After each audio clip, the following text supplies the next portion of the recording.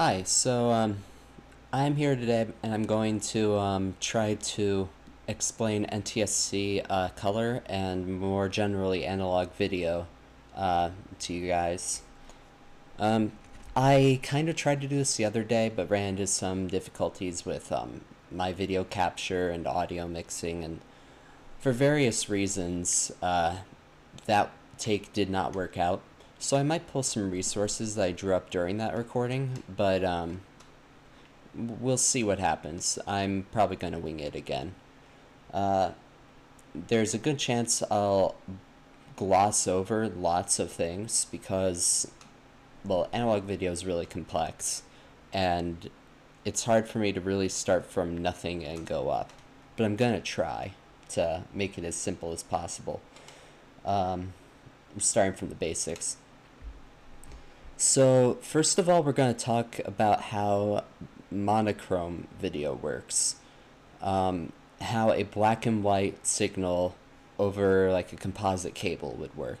We're not going to go into like tuners for TV broadcasts because that adds a whole other level of encoding and decoding. But a raw quote unquote video signal is well, basically a composite video signal. So we're going to look at those. I have an oscilloscope here, Tektronix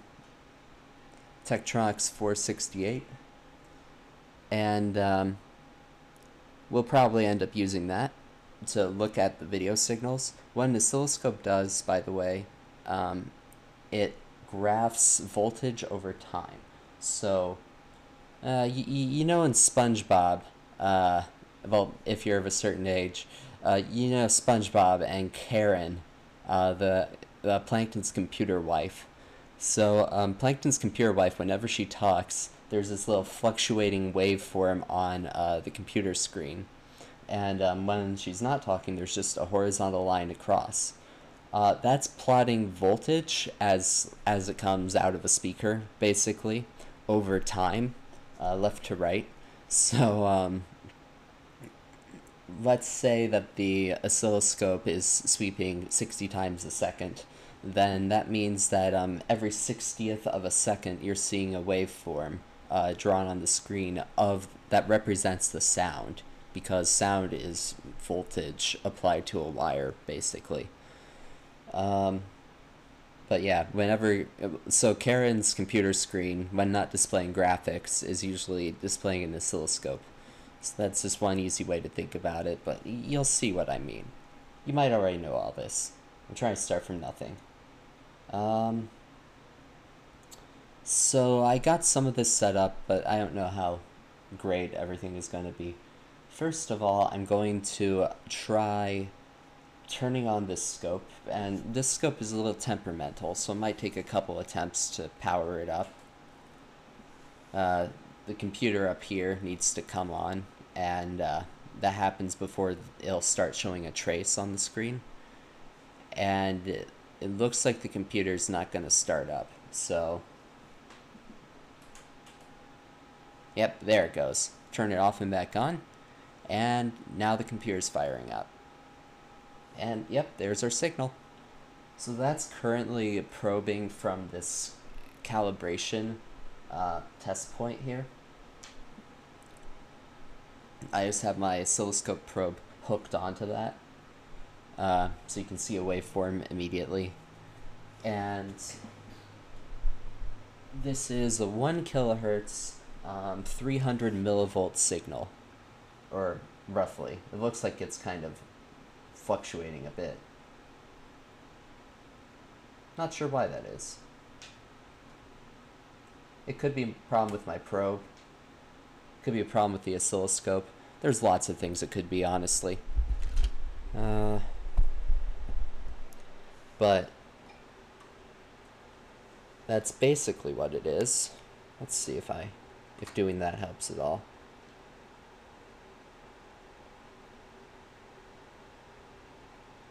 Huh.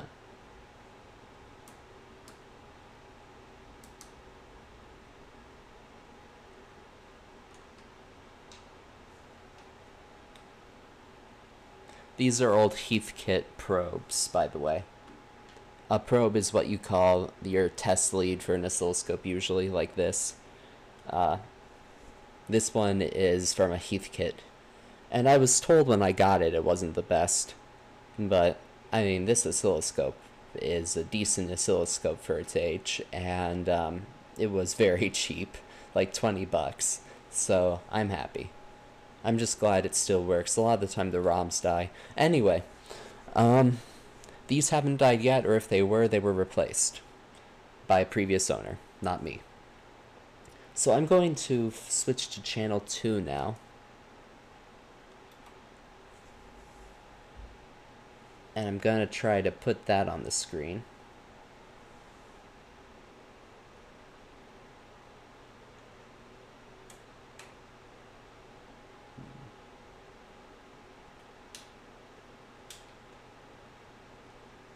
Yeah, this is gonna work.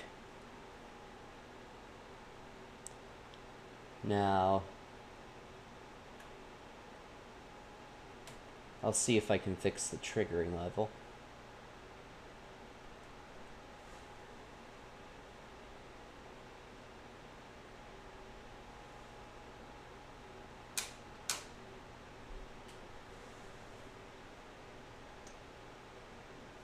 I haven't messed with this thing in a while. I'm probably gonna do stuff wrong. It's much more complicated than my last oscilloscope, which was from the 70s, like early to mid 70s, and had just transistors and one vacuum tube, the picture tube in it, and a single-sided circuit board. That one I greatly appreciated.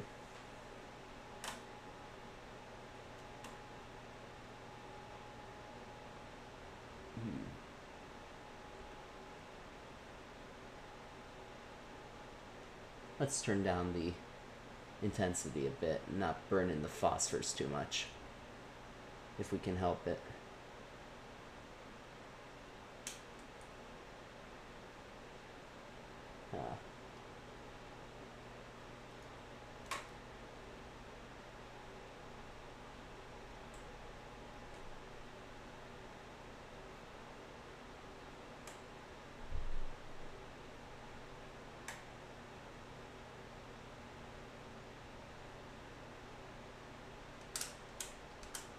There we are.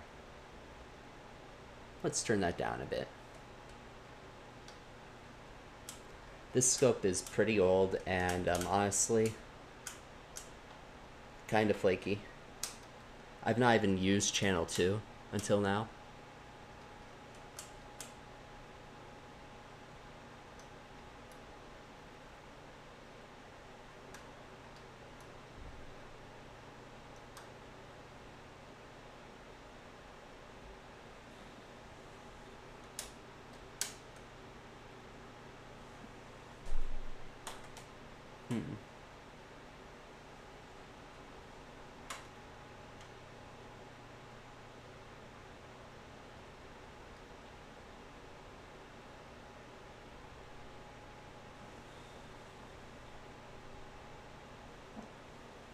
Interesting.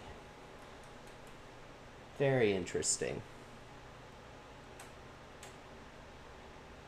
Oh, there we go. So I guess you use that trigger. Interesting.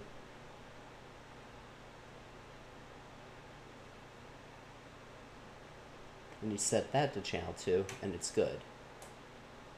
And I set that to channel 2 as well.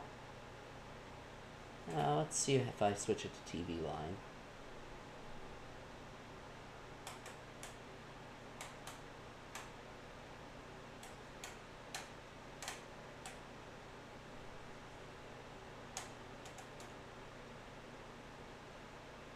Alright, well, whatever the case, I think I've gotten it to go here, so...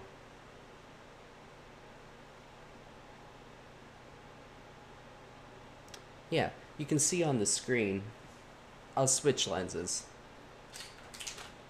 That way you can get closer. I don't have a digital oscilloscope, unfortunately.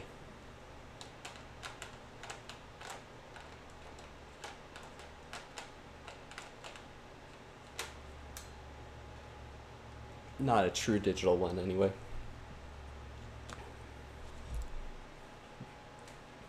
All right.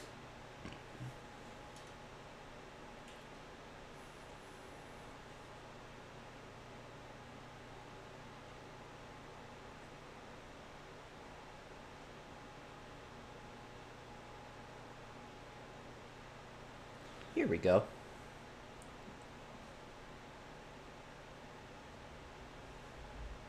So now, yeah, here we go.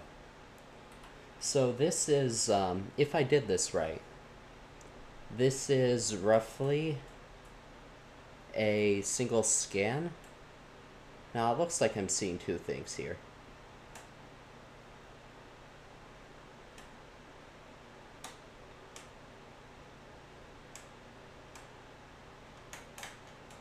Two different components of the signal, I mean.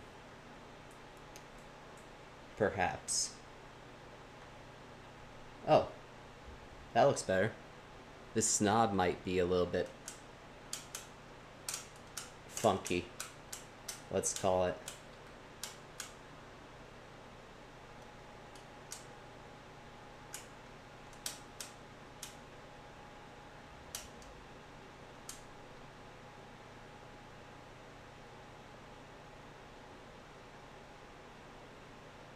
Triggering is the bane of my existence. That's how you try to lock an oscilloscope onto a signal.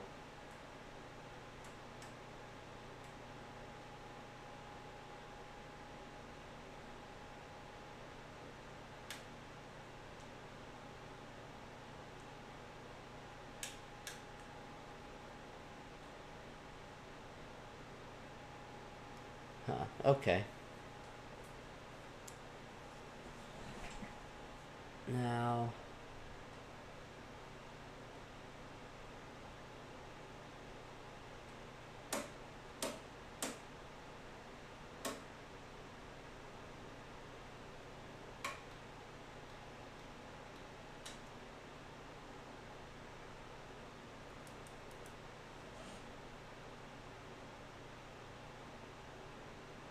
there's just too many settings on these things.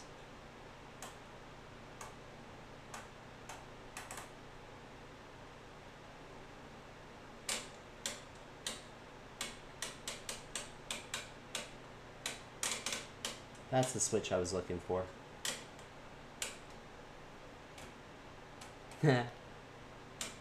Why it plays with an oscilloscope. That's the whole video.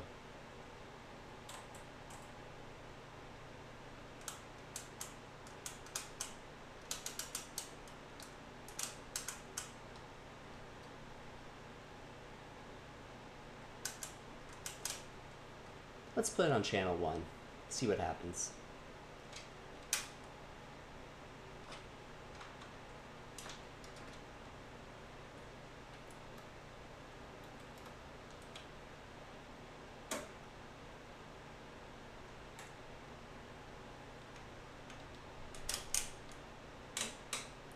Ah, that's looking a little better. How annoying.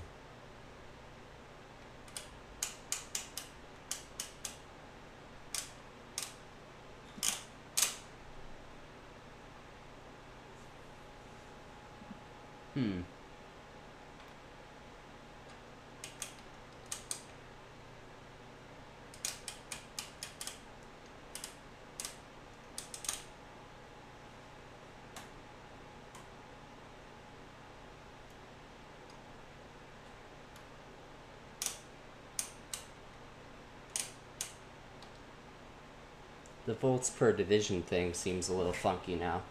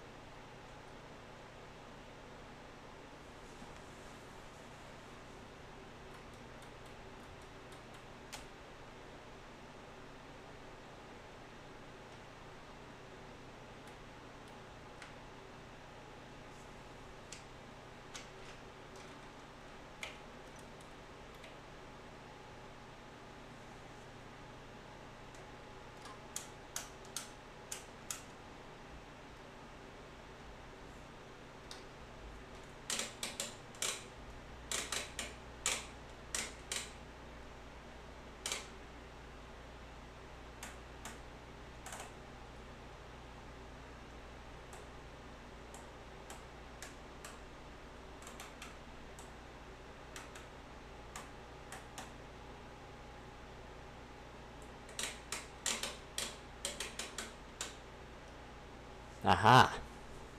There we go, I got it. Alright.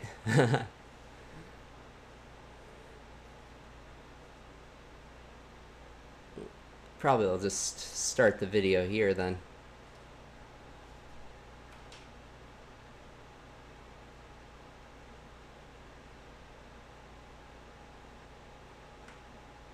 Alright, here we are. So this is an NTSC color video signal.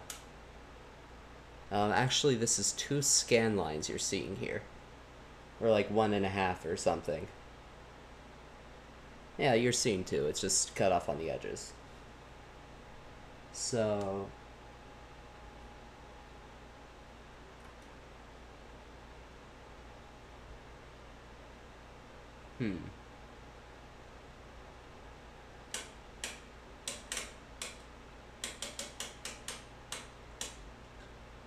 Yeah, that's real nice.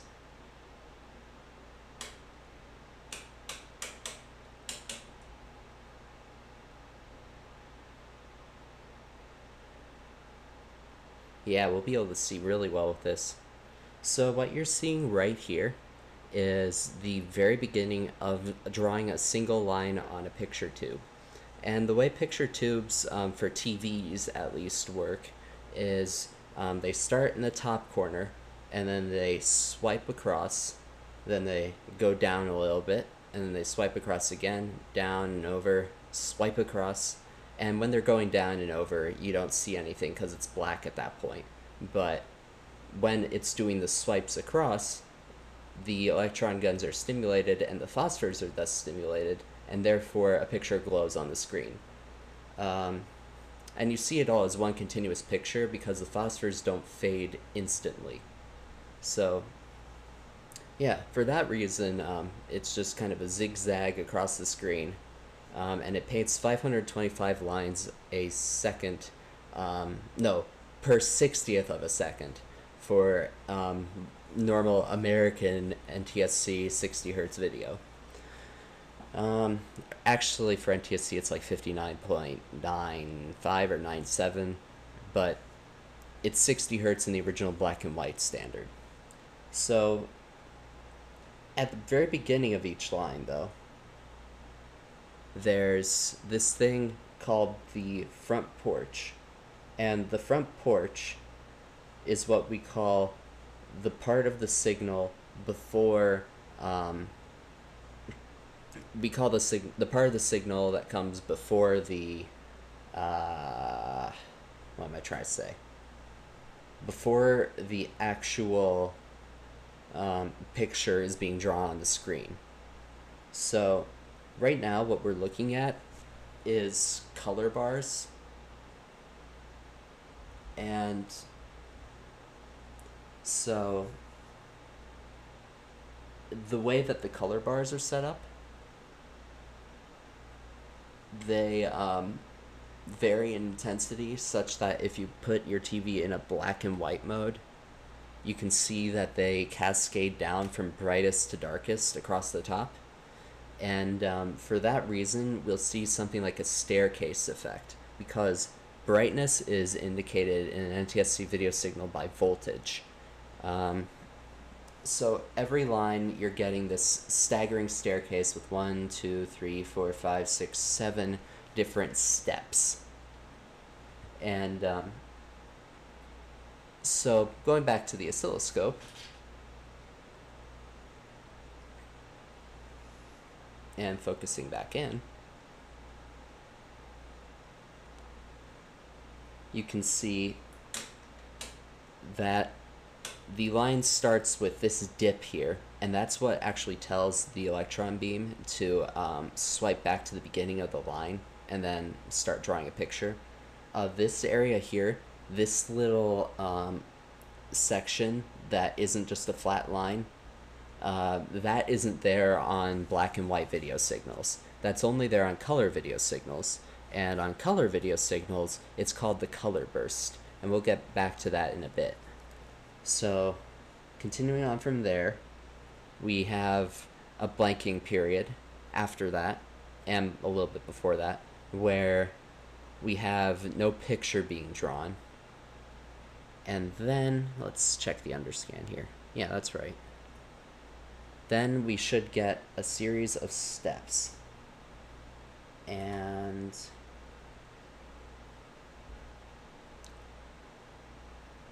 yeah, so as you can see here, there are about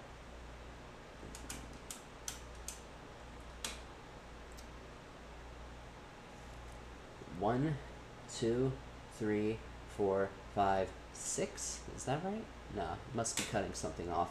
1, 2, 3, 4, 5, 6. Huh. 1, 2, 3. Oh, right.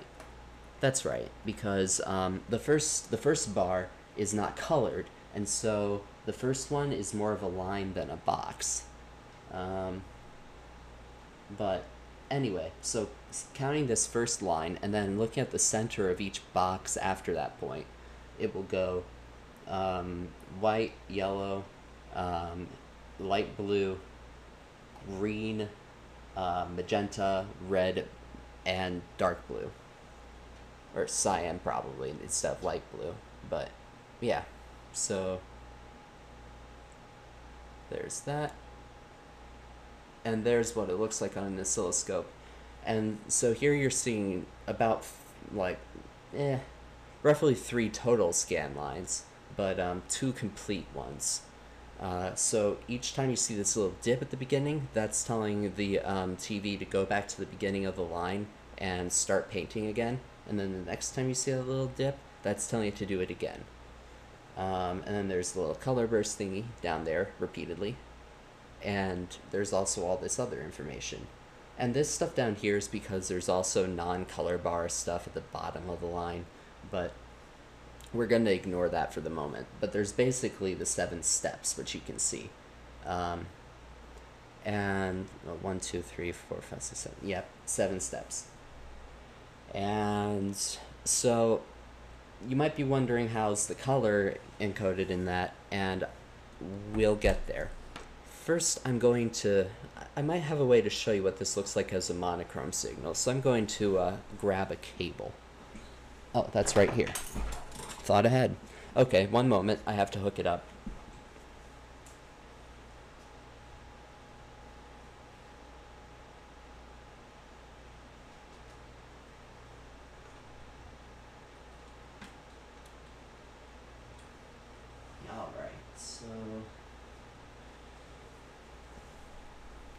Now I've got to plug the oscilloscope probe back in, and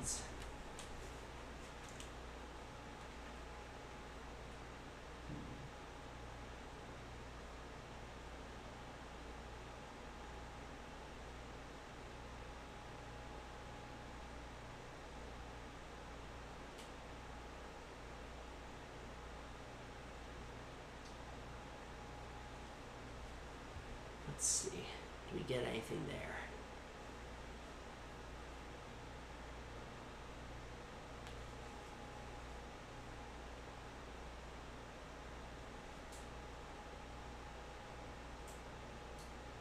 Looks like we're not getting anything there.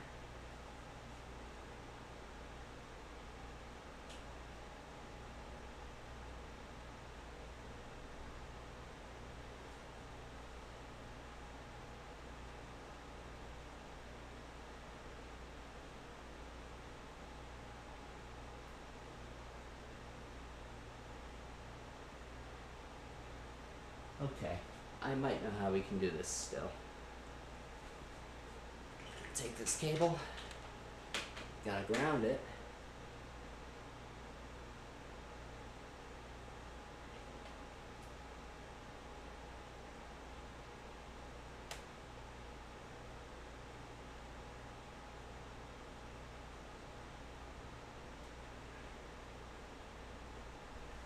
And I did plug that in, but I plugged it into the wrong one. That's why we're not getting anything.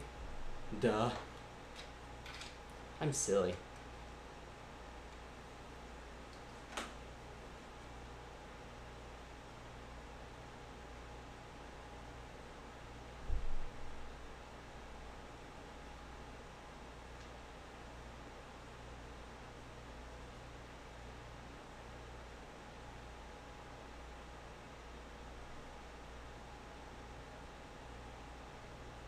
Huh. Still nothing. Oh, there we are.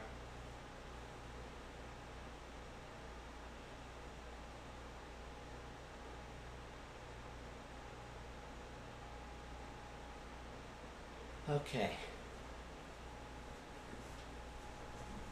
So now we're hopefully looking at a black and white version of this.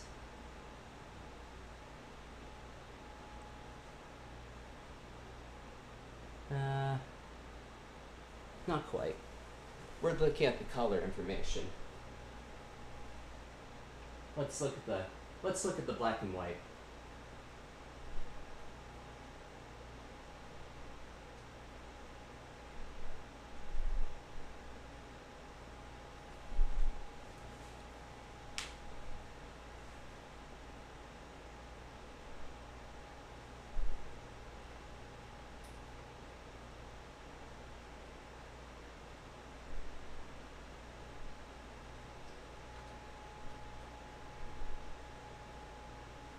Yeah, there we are. Sorry that took a bit. Fiddly cables. So now you can see that there aren't those same boxes that there were before. And that's because we are looking at a closer to pure monochrome version of the color bars. The color is encoded in those kind of faint boxes that you were seeing. But now it is a consistent staircase with 7 steps in it, just like I said. And there's also this thing up here, but we'll get there. I'm assuming that that is the big white blot right there that we're seeing, because it is immediately between the first 2 steps in this signal. And that's because it's painting every single line of the screen. It's just happening so fast that it looks like it's all overlaid on itself.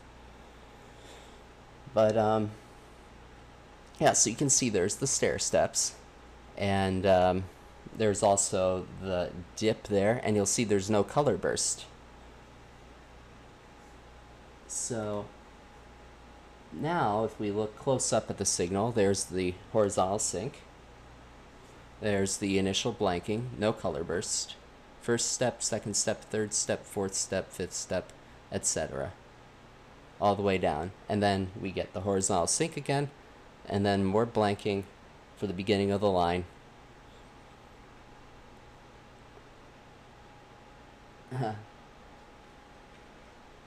There goes my probe. Looks like my test lead just came loose.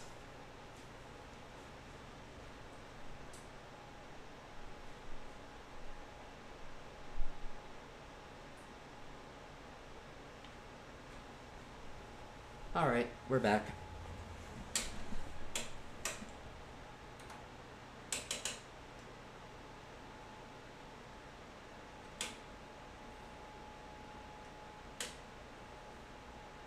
And yeah, so that's what the signal looks like in monochrome mode. And if you were encoding a black and white signal, that's basically what you'd see.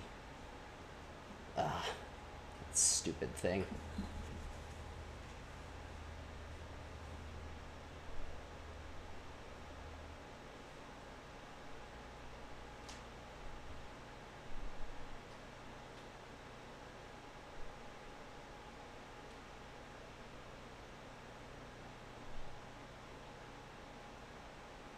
My method of getting a picture signal out of this thing for the black and white signal is to grab it from the S-video output on the back of the Laserdisc player, and that's actually internally extracting the color signal and separating it from the Luma signal. So this is actually not still a pure black and white signal, but it's basically pure, and it's had the color information filtered out as much as possible.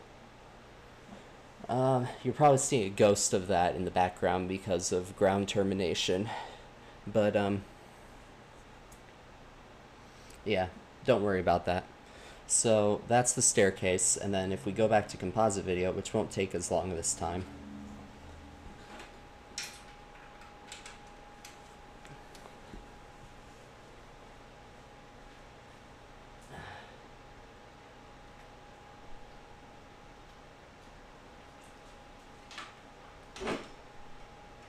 Here we are. Basically, I am doing some really bad wiring to hook up to the S-video pins, which is unreliable. But yeah, for composite video, there's what this looks like again. And now we have to get into the mystery of how the color is encoded. So, and the whole thing lies in that subcarrier signal. So I just zoomed in on the beginning of the line here, and you can see, and you're seeing it, you're seeing two here, so it's like a double helix kind of thing, because because every other line, I believe, no, is that right? I believe the phase of the subcarrier wave changes every other line, but no, that's PAL. That's PAL that does that. What am I thinking of? I don't know. Anyway, there is a technique you can use in, I think actually this is the same sort of deal here. It's just, I think PAL does a little bit more with it. But yeah, so the subcarrier is like a 4 point something megahertz signal, I think. Might be 3 point something. I honestly forget at the moment. Like 4.58, I want to say. And that's standardized. It's a different frequency for PAL video, but PAL video uses the same kind of subcarrier idea. And then after the subcarrier, you get the lead-in. And after the lead-in, let's actually see how close we can get to that. Yeah. We can get really close. I like this scope. It's much better than my old one. Yeah, so that subcarrier is just a 3 point whatever megahertz waveform or 4 point whatever megahertz waveform. And once it has used that waveform, the TV will lock in on that frequency, and it will say, okay, so like it has its own internal clock, and it will try to match up the phase of its color with the one from the incoming signal, because they could be out of phase with each other. And what that means is, well, this might be easier as a drawing.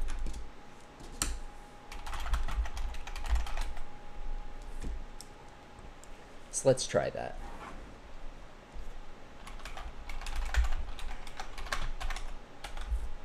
All right. So now looking on the screen, on the computer screen, that is, say we have our waveform, and it's something like this. And yeah, I know it's not perfect, but whatever, you know what I mean. And then the TV has its own internal wave generator. Let's change the color. And its own internal wave generator at the same time looks like that.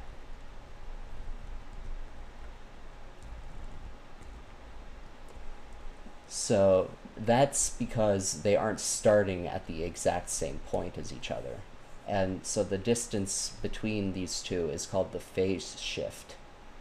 And the shift can be up to 90 degrees out of, well, no, it can be 180 degrees out, but at 180 it just goes back to being the same thing, but off by an entire wave. So we call it 90 degrees when it is absolutely inverted. So that would be like this.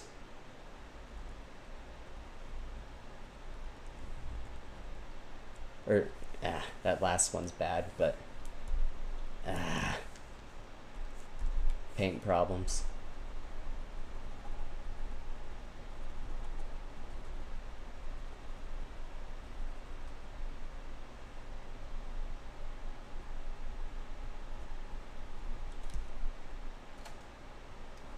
yeah, more like that, then yeah, that's called 90 degrees out of phase.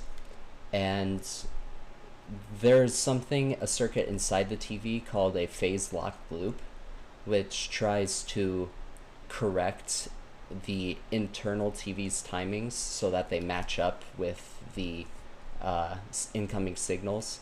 And it has to do that regularly, like all the time. Otherwise, it will slowly drift back out of phase. For the same reason, no two clocks ever have the exact same time. Even if you sync them up so that they're right, they'll slowly drift out of alignment. It's the same way as with that. So every single line that subcarrier is broadcast, and the subcarrier wave gets locked onto by the TV, and its own frequency generator is set up to match that. So going back to the oscilloscope, that's what's happening here, and the TV locks onto that. Then after that, something else interesting happens, and that is, let's see, can I get this? Yeah. The color has to be encoded, but the way the color gets encoded is they overlay that same 3.8 megahertz or 3.5 or whatever it is, I forget. They overlay that same signal on top of the black and white signal. And so that's why you see the stair steps here have the, well, there's still clearly a stair step because the center of each one is still like a stair, but they're clearly, they clearly are showing some waveform activity. And let's see, how would I best display that? So what would happen with a black and white TV showing like a solid like red screen, for instance, you would have this overlaid color on top of it, and so you get a sort of checkerboarding pattern. Oh, and that's why the phase alters every single time, actually. I know how that's, but let's see if I can find a picture of it, because this TV will make it a little bit no, actually, I can do this. I'll just show it on my CRT. One moment.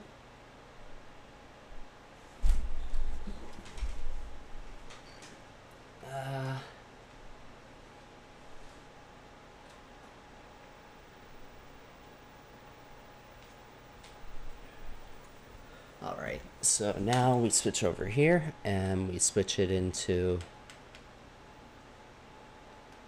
that mode. So you can see here that there's some checkerboarding in the picture, and let's get the camera closer.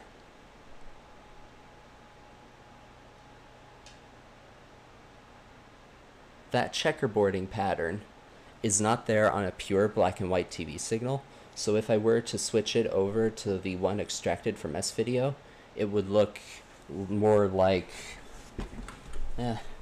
here we go. Let me switch it over.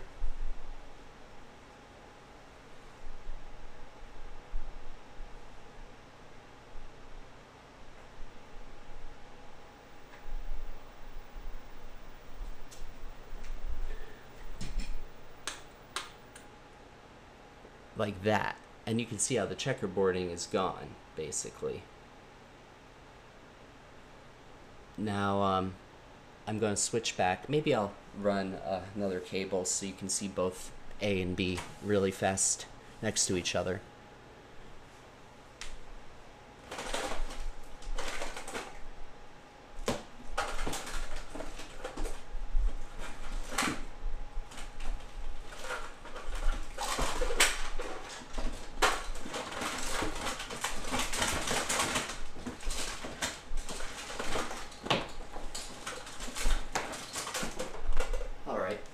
Dug on cable.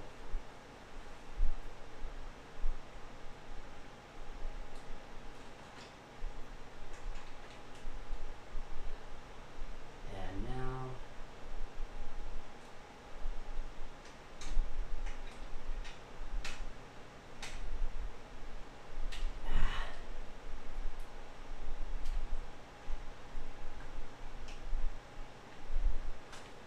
There we are. So now, there's the checkerboarded version, which is what a pure black and white TV would see. And here's what a color TV would see if it were sent the same thing, because it is actually applying a filter that cancels out that information and detects it as a color signal. So if you turn the tint control or the color control, saturation, all the way down on a color TV, it sees it differently. But you'll notice that this one little vertical stripe here and this one little vertical stripe here both still have a checkerboard on them. That's because of errors where luminance information and color information get confused. So the TV is actually seeing a shift between two drastically different colors. And I think they're basically completely out of phase here.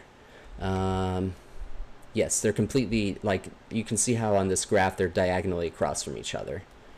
So because they are that dramatically opposed to each other, you see a very strong checkerboard pattern there, because the TV takes a second to catch up and realize, oh wait, this is actually a color change, not a brightness change. But by that point, it's already drawn up to there, so it can't just go back quickly and erase that and fix it up.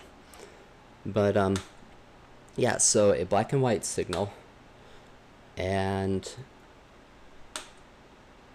yeah, so this is what black and white TVs would see, which is perfectly acceptable when you're kind of standing further away from it. And especially with live action stuff where you're not just looking at solid colors all day, it's hardly noticeable. And you might have also noticed that there's a slight sharpness difference between these two. And that's because a color video signal actually has less horizontal color information than it does brightness information. And so overlaying the blurrier color image on top of the higher resolution brightness image results in a little bit of blurring. But in any case, that's and to do this, I connected the, and you can do this at home if you have a TV that has a component video input on it, or an S-Video one if you want to do some custom wiring. But with a component video input on a TV, if you plug the composite video signal into the, well, the green plug, the Y connector, the Y there is actually like a gamma sign for brightness. But the Y in YPBPR is just the monochrome picture signal.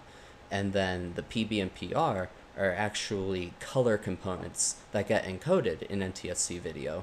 But they're being fed in separately from the brightness information so that they don't have to be combined and then re-separated, which is hard to do with analog signals perfectly. I don't think it's even possible with anything we've done, except in some specific situations where you can kind of cheat and make assumptions. But yeah, so you can do this at home with a component video signal TV. Just connect a composite signal into the component input and switch to the component input, and you'll see this.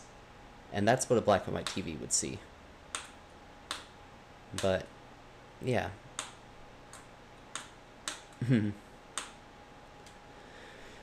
So going back to the oscilloscope now,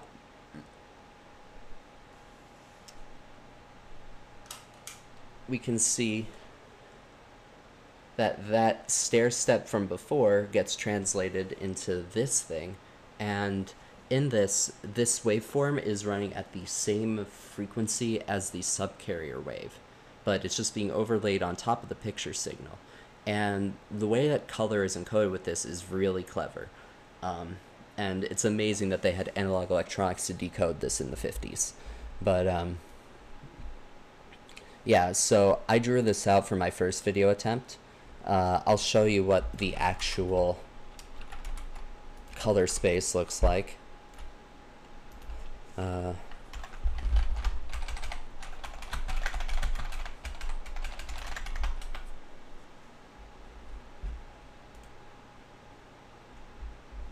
Oh, that one has the trigonometry on it.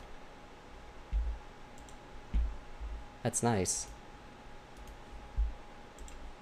This might actually do the explaining. Oh, this is nice. Someone did a pretty good description of how it works. Anyway, the thing that you will see in the y-eq color space picture is that there's kind of a grayish area centered here.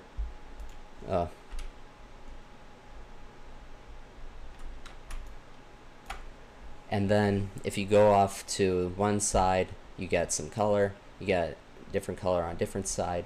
And actually it looks like my picture might have been YUV or something instead of YIQ. They're similar but different. Yeah, so it looks like I was actually doing like the PAL format, but it's close enough. It's basically just a rotated version of the same thing. Oops. Yeah. And mirrored, actually. So it's mirrored and rotated a bit, but it's all the same thing.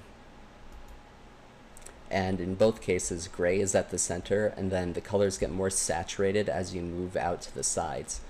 And so if we have 1.0 as for x and y as the absolute maximum saturation, so the most shocking pink possible would be at x equals 1, y equals 1. Then we can think of it like a circle. And I'll go back to the YUV now because that's what I drew. But so because you might remember how this is a 90-degree phase shift here. So on this graph, what you would do with that is you check the amplitude of it, and that becomes the hypotenuse of an invisible triangle. So let's say that the amplitude is like roughly like 0.6 out of 1 or whatever it would be. Out of 1.44 because, well, sorry, I'm getting very geometry brained here. With a right triangle of equal sides lengths, I believe it's like a squared plus b squared is c squared, so 2, the square root of 2 is, I think, 1.44.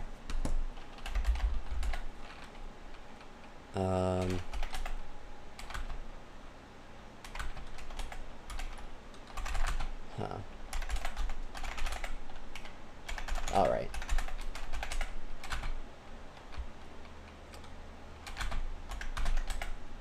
Oh, 1.41. Okay, whatever. So if we wanted the absolute maximum value for like our orangish color, that would be about 1.41 for the hypotenuse length of a triangle.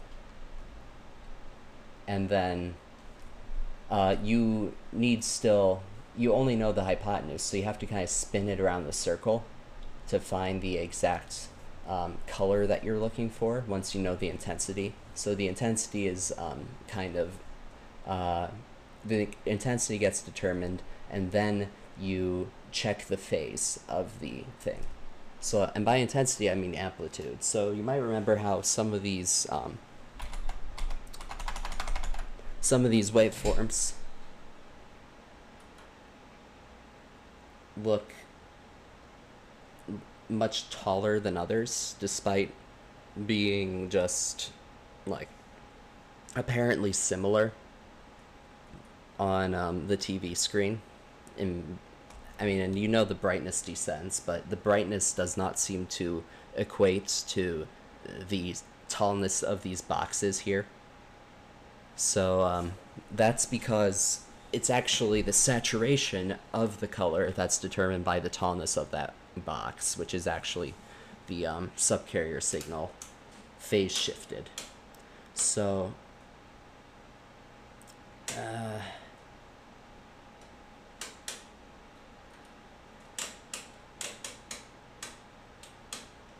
Yeah.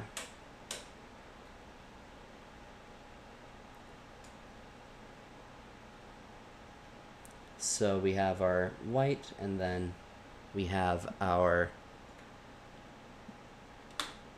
yellow, which is not a highly saturated yellow, really. And because that yellow isn't very highly saturated, and neither is the blue after it, those are kind of short, well, we're going to call them boxes again. But there's the yellow, there's the blue, the light blue. And they step down from there more. But it looks like the saturation is higher for the blue than it is for the yellow, so the intensity or amplitude of this wave is different. Going back to the vector thing, if we're trying to draw a yellow, we would go, let's say, 135 degrees out of phase with the original signal. So that would mean, say the original signal is this one, then the phase shifted one would be a full phase out and then some. So it would be like this, I think. Yeah. No. I'm so bad at this. But the starting point would be 135 degrees away from the new point, and that's just like the spacing around, the spacing over. So this line would be out to like here or something, and that's where the subcarrier would start for the yellow signal. So by doing that, you can determine the angle around a circle that your like trajectory, or that your triangle needs to take, starting from this section here. And so you calculate your phase shift, and then you add your amplitude, and you get your hue and your saturation. And the saturation is the amplitude, and the hue is the phase shift.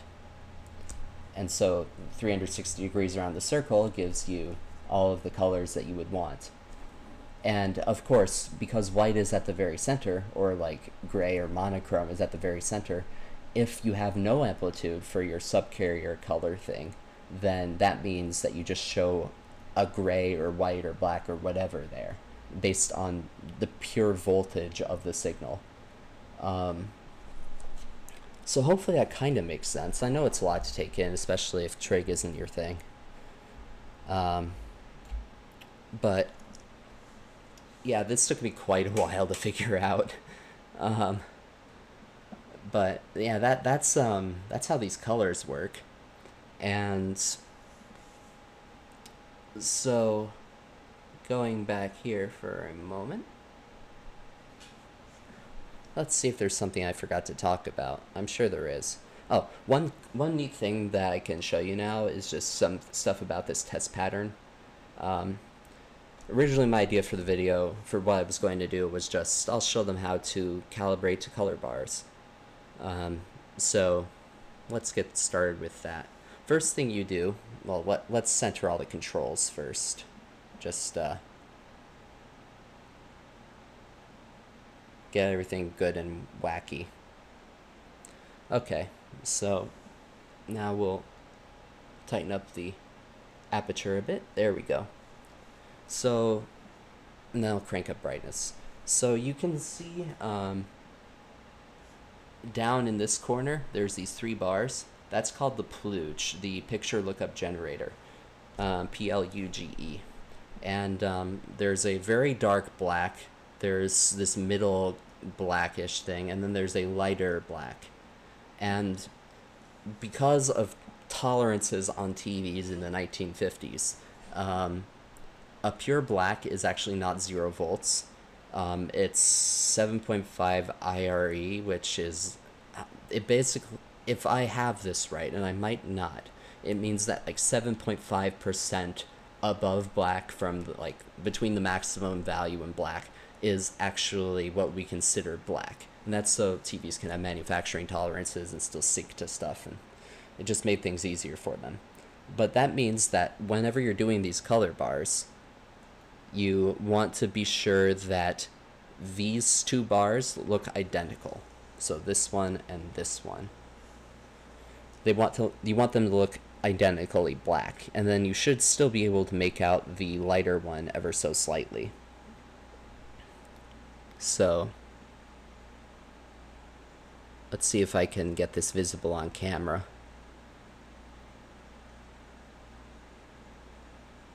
Yeah, so I can just barely see, at least on my monitor with this camera, this bar is ever so slightly brighter than these others are, and these others are completely indistinguishable. And that's good, that's what you want. And you mess with the contrast to get it as bright as you would like the maximum brightness to be, and then you make sure that the plooge looks okay. And once you've done that, you get to mess with the color stuff. And you can do that with the color enabled or with the color disabled. I just disabled the color to make it a little less distracting, because I had to brighten up the picture so much to see that. So now that you've done that, the next thing you need to do is to get all the colors looking right. And this can be tricky. So let's turn it into a monochrome signal here. Or not monochrome. We're actually looking at just what the blue electron gun of the TV is painting on the screen.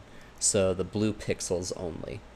If you don't have a TV that lets you do this, you can either unplug the red and green signals, which I don't really recommend because you have to dig around inside the TV set to do that, or you can alternatively, you can get a sheet of gel, like a deep blue gel for like stage lights and stuff, maybe. And it has to be the right kind of blue, and I don't know what that is, unfortunately, off the top of my head. But there are some old, like, calibration kits and stuff. Actually, this laser disc that I have here came with one originally. I just don't have it. But it originally did come with a blue gel so that you could do that, I believe. It might not have, but I'm pretty sure it did. It's all in Japanese, so a little bit tricky. But there were commercial products and stuff for that back in the day. You might be able to find those. Alternatively, I know I've looked up before what the blue gel is called. I just can't find or remember it right now. But anyway, you can overlay that on top of your TV and do it like that, and that should ideally filter out everything except for the blue. So anyway, once you have the blue separate out however you can, mine is a professional modder that has a blue check button, which I can press for that. On Sony PVMs and stuff, the blue check button gives you a white monochrome picture, which is absolutely fine. It's a little bit funky, but it's not wrong to do that. Oh, and look, when I turn color off after I've enabled the blue check, then you see this, because now we're looking at grayscale picture, which means that the red, green, and blue guns are all the same intensity. So that's just kind of a neat side effect of that. Anyway, so what you need to do now is you look at these bars here, and this bar and this bar need to be identically bright. And looking at the color signal, you can see that this bar and this bar have their complements down below them on tiny little strips. Like this blue is this blue, and this whitish gray is this whitish gray. So going back to the blue check, we also need to do that with this set of bars. And I believe you do phase first, which means you do the center set of bars first. And on some TVs that's called the tint control, on some it's called the phase control or the hue control. Mine calls it phase because it's a professional equipment. And once you've done that, then you do the sidebars. So you can see I've cranked up the chroma, which is the saturation control, or the color control, so that you can see more dramatically the difference. But if I recenter the chroma control, it's almost perfect. Just a slight tweak. And now the brightness is identical for the top and bottom bits on either side.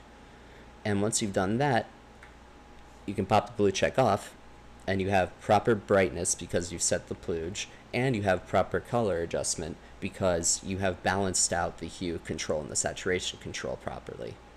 So congratulations, once you've done that, you have good color bars to work with. Eventually that becomes kind of second nature once you've done it enough. But, oh, one other thing to note is when you do that, your TV should be warmed up. So like this has been on at least half an hour. And people recommend like half an hour. Even with LCDs, you shouldn't do it right away. But that was more important with fluorescence than now.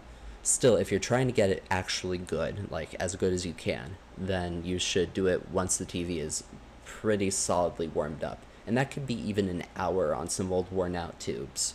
But just do your adjustments when it's warmed up, or it will drift back out of alignment as it continues warming up. So yeah, there's your color bar set up. And again, the oscilloscope picture. So to summarize what I've just been talking about with the NTSC signal, the subcarrier is referenced here, and that's where the internal generator in the TV latches onto, and it then compares its internal reference signal to the phase of the signal that's encoded on top of the black and white picture with these little like stair steps and stuff. And depending on the intensity or amplitude or voltage of the waveform, you get the saturation, and then how far out of phase with the reference signal it is gives you the hue. So and you look that up around a circle basically. I hope that kind of makes some sense for you now. But I'm trying to think what else there is to talk about, really. I mean, there is stuff. Like S-Video separates out the hue and saturation information from the brightness information. So it's basically the same as this, except you don't get the DC offsets, which are like basically how the luminance is determined by like the center point of this waveform. That's the brightness level for the picture. So there's brightness, hue, and saturation. Hue being what color is it, saturation being how colorful is it, and brightness being how bright is it. And those 3 bits of information give you your video signal. And they're all encoded in one smaller signal. Now I remember what I was going to say. They had to make it backwards compatible with existing black and white TVs. So for that reason, again, if you look at a color picture signal on a black and white TV, you get this dot crawl.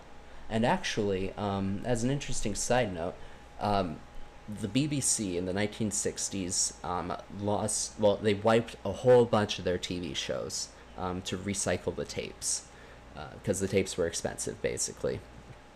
And especially once people were moving to color, old black and white content wasn't wanted anymore. But even after that, in the color age, a lot of color stuff got wiped. Like, BBC wiped its copies of Monty Python's Flying Circus. They only survived because Terry Gilliam had gotten copies of all of the episodes before that happened. But, so Terry Gilliam, the cartoonist for Monty Python and later film director in his own right, saved the day there for that particular show. But there were occasionally black and white film recordings that the BBC would make to send out to other countries around the world for them to broadcast, because not all these other countries use like PAL 50 Hertz video signals, And so it was just way simpler for them to send out a film reel, have the TV studio project the film, and then aim a camera at the projected film basically, and broadcast that way. Usually, unless they specifically requested it, and maybe even in other cases, the BBC would only sell them in black and white, even if it was originally a color TV show. But because of this, sometimes the BBC forgot to add this filter thing that basically did what color TVs do internally and smoothed out the chrominance information. And so there are copies of these films that survived that have this color information in them still. It just looks like a black and white film picture. So if you can detect the correct phase, what the original reference subcarrier waveform was, and what phase it was, then you can compare that to what's happening on the screen, and based on that, you can reconstruct the color information that was otherwise lost, because it was still buried in the signal as this checkerboard pattern. I think that's crazy, but it's so cool that they were able to do that. Might be able to even find it.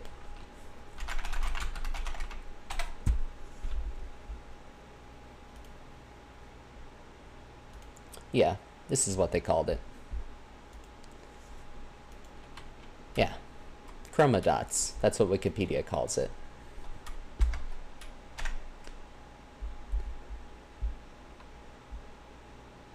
But yeah, so they were able to take the original picture, turn into a black and white picture with chroma dots, and then they were able to reconstruct the original picture out of that.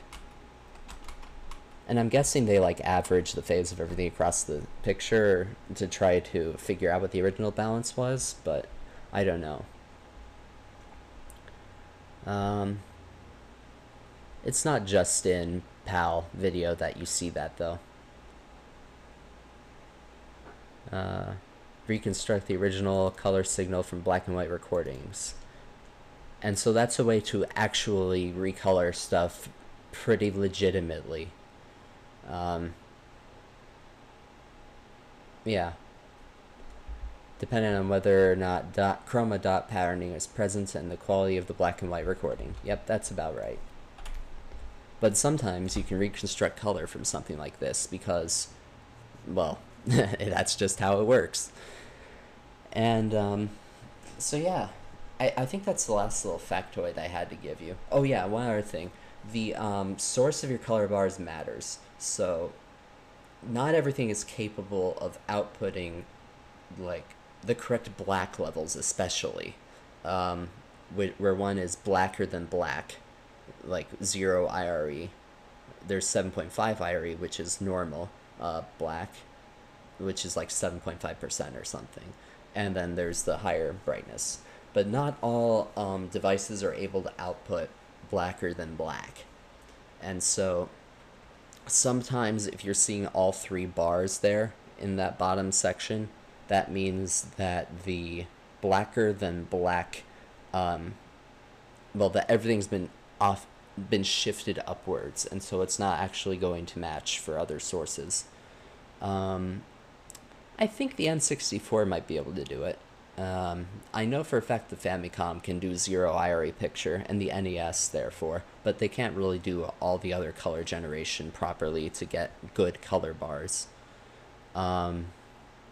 A Laserdisc is a good source of them, and I think there might also be some standard DVDs with test patterns on them for that as well.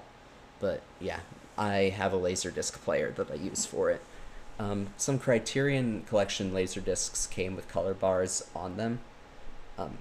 If you get color bars that don't have this stuff at the bottom, you can still use them. You just have to